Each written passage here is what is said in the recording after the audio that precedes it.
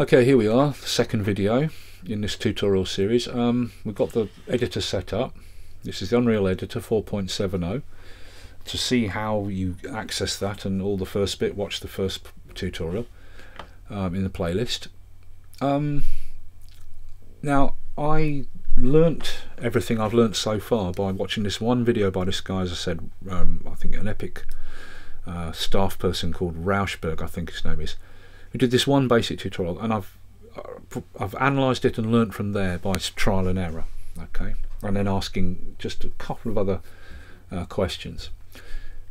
So we're going to go and build something basic, right? Let's look at the basics. File, and it will probably crash on me now because this crashes all the time. Trust me, it really does. Right. So I'm on a Mac. It crashes all the time. There may be some crashes through this and some other bugs. Okay, so file, new level. Now you can go with empty level, but I go with this default, and the reason I go with the default is because you get the sky sphere, so you get a sky and everything like that. Okay, so here we have the editor. Now I'm using a Mac, and the way it works for me with the Mac with the Magic Mouse is if I right click and drag on any of these three editors here, I zoom in and out. Right click, and then I can swipe on the top of the mouse to move around like that, horizontally or vertically. On the mouse, I mean, horizontally or vertically on the mouse. Okay, I don't know how you move around with the Windows mouse. You'll have to look that up. But there is something in the preferences for mouse controls, I think. Okay.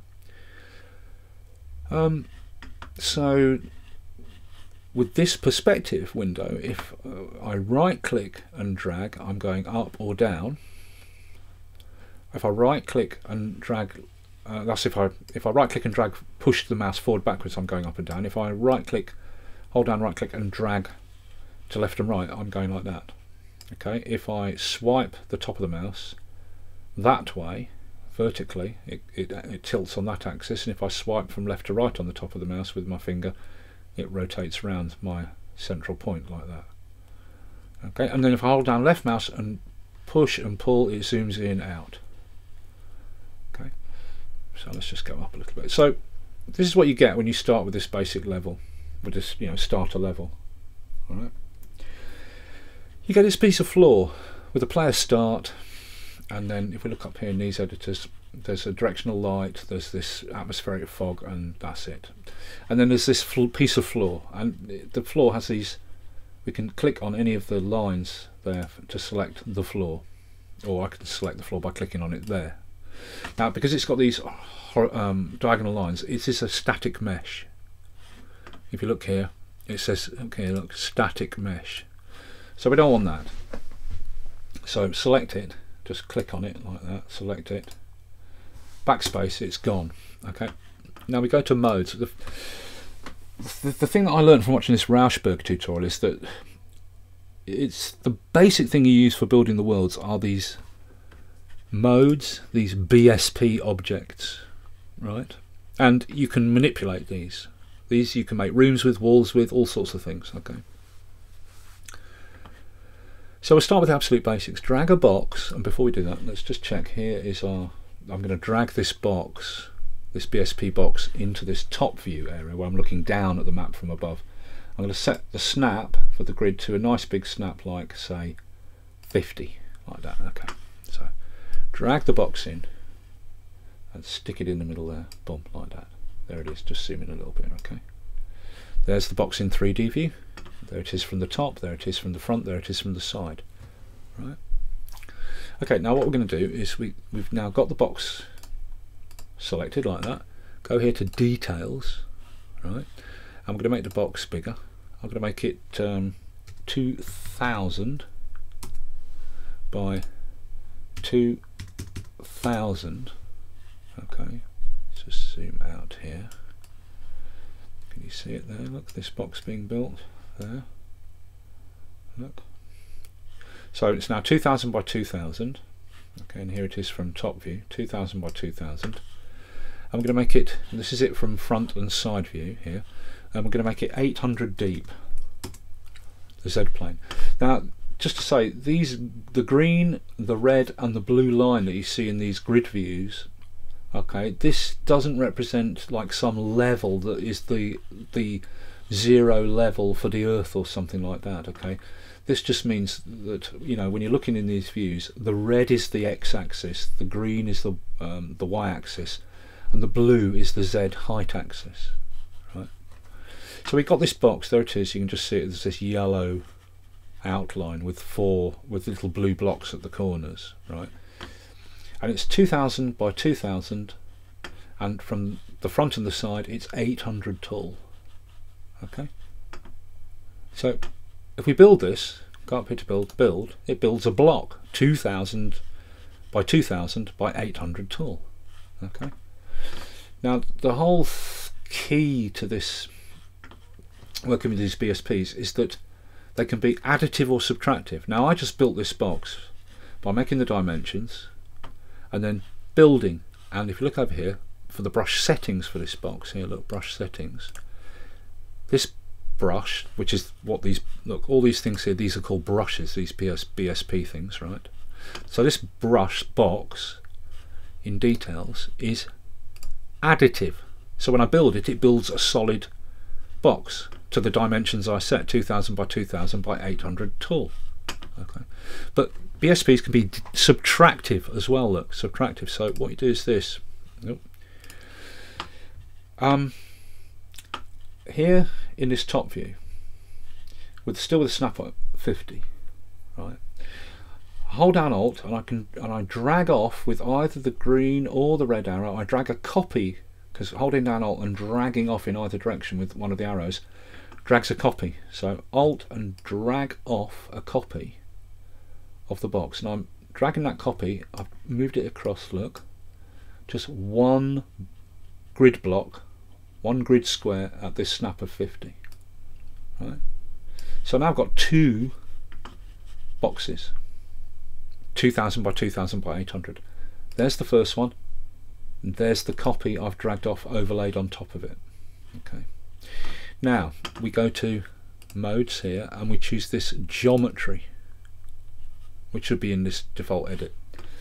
Now I click on the second box I just dragged off, and then I'm going to lasso, let's just zoom in on that, I'm going to lasso this side of the second box I dragged off like that. Boom.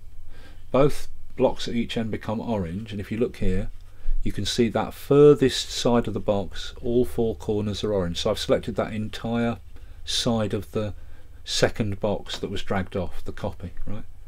And then I just drag it in, so it's inside the first box by one block of the editor. Look, by one block of the editor. There's that line there is the original box, this is the copy.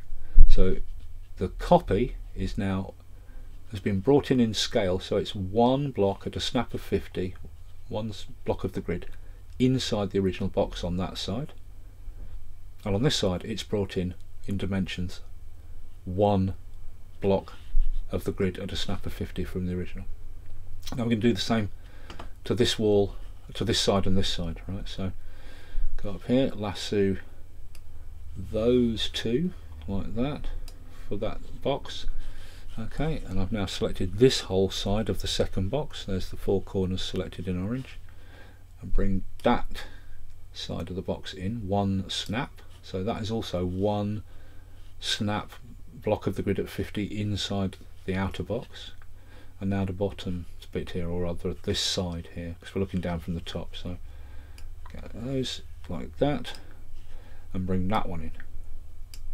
Okay, so now what I've got, let's go back to modes, select modes, and that one, not the geometry anymore, this one, right? So now what I've got looking down from top view is I've got, and also in this 3D view, I've got the original box there, and inside it a copy of the box which I've made 50 smaller all the way around on all of its four sides. You see the orange line on this editor here? Can you just see that? Yeah, you can see the orange outline of the inner box sitting inside the original box, which we've scaled in to be smaller. So we've got a second copy of the box made smaller all the way around on all four sides by 50, sitting inside the original box. Okay, but it's the same height as the original box here, look. Now, with that second inner box selected, like that's the outer box from the top, that's the inner box, right? With that second box selected, we go to details and we make it subtractive. And if we now build, it will carve out the second inner box from the outer box, boom, leaving four walls 50 wide, because that's 50 is the difference between the outer box and the inner box. Okay, and now this inner box has been built and it's subtractive, its line becomes this pinky red colour. Now, because the inner box was the same height as the outer box, it's carved out the floor as well, right? It's just made a hollow right the way through, because the inner box was the same height as the outer box, but the inner box was 50 smaller on the four sides, so it's made a wall 50 wide all the way around. There's a square wall with no floor. But if we want there to be a floor, we go back to this view, select the inner box, go to geometry, grab the two, look here, right, this is looking at it from the front, grab the bottom edge of the inner box, so lasso the whole lot, and bring the bottom of the inner box up so it's not as tall as the outer box, like that. Okay, so now my inner box is only this tall from here to here, sitting inside the outer box, which is from there, that height. Okay, so now this is still subtractive, so if I now rebuild, it will rebuild making this big thick floor like that. Okay, this inner box here has been carved out, okay, leaving the 50 the walls 50 wide all the way around, because this inner box is inside the outer box, 50 inside all the way around, and that's the thickness of the floor. Okay, this is the floor of the inner box, carving out of the outer box, so that's the floor, and that's the bottom of the whole cube. So our floor is now, as the thickness of our floor is from here to here. Okay, so now we've got